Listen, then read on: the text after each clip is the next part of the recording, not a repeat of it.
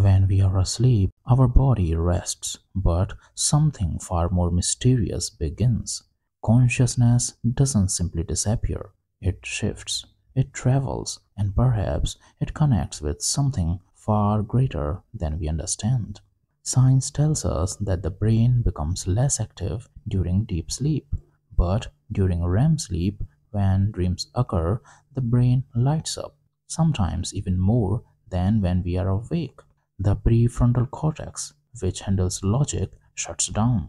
That's why dreams are often strange, but the emotional and visual centers become hyperactive. It is as if the mind is exploring an inner universe. But if the brain is resting, why is it so active during dreams? Some scientists believe the brain is not shutting down, it is switching modes. Instead of processing the outside world, it is diving deep into internal awareness, memory, and imagination. This shift may even reveal hidden layers of our consciousness that we don't access while awake. Some dreams feel like echoes from the future, revealing moments that later unfold in real life. It's really hard to call it coincidence. What if during sleep our consciousness is not bound by time at all? Maybe dreaming lets us tap into a deeper layer of reality, one that already knows what's coming. Lucid dreaming is when you realize you are dreaming, and in that moment, you gain the power to shape and control the dream world.